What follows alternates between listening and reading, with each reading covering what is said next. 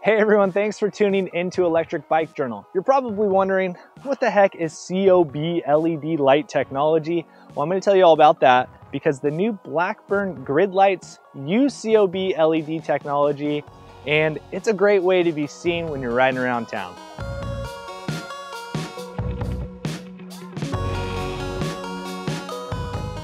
Well, first off, what does COB stand for? COB stands for chip on board. That means that each one of these lights uses a LED chip on the actual board itself. COB lights are brighter and they have a wider view angle.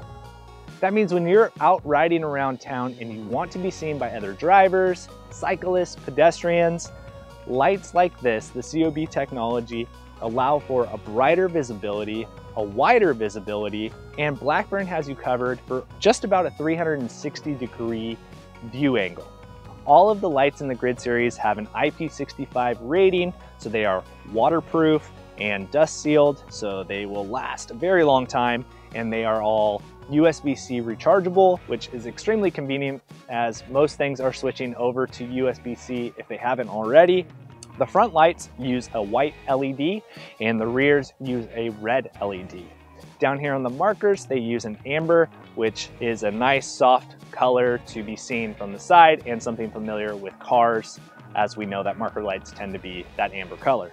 In the grid series, there are a few different options that you could choose from with very affordable prices. Up front, we have the Grid Twofer. This is both a headlight or a tail light, and if you double click it, it will switch to red, so then you can mount it on the rear. What's nice about this light and all of the lights is that they use a very nice silicone strap to wrap it around, and the headlights and taillights also come with a clip. So if you have a bag up front or on the rear and you can't access a good firm rigid point to mount it to, you can use that clip to slide it in. All of the lights in the grid series have 4 different modes, from a high solid, a constant pulse, a flash strobe, and an eco flash.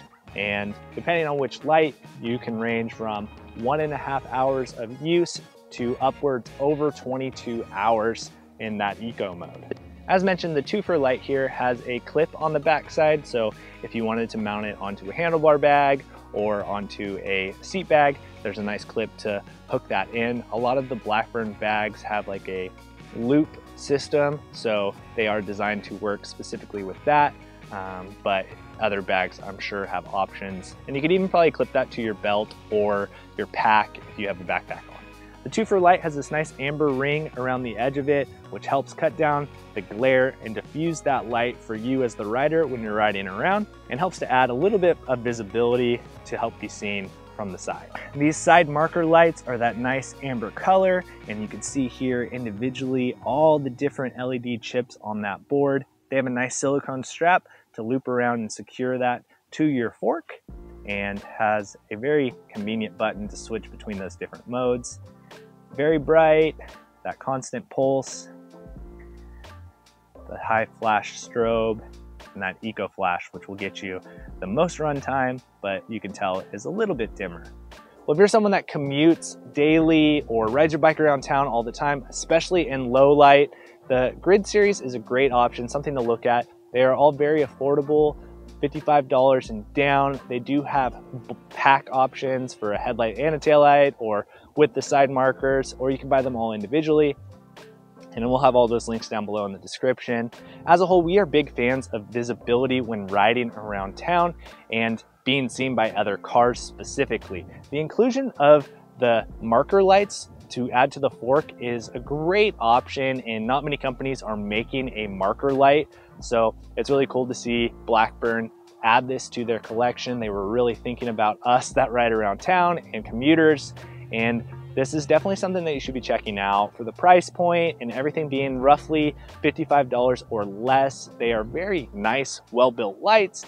They are IP65 rated, as I said before, and they're gonna hold up in the elements. We've been riding them around, getting them splashed and soggy, and they're just as bright as they were the moment we hooked them up. Each one of these lights, the power button itself is backlit, and when it's green, it means you have enough charge and it's ready to go, and that light will change colors to indicate that, hey buddy, might be time to charge it up. But for most people, they should last a couple weeks at a time, especially if they're only riding a few miles or less in the low light or in the dark, which is for the most part a lot of people's commute.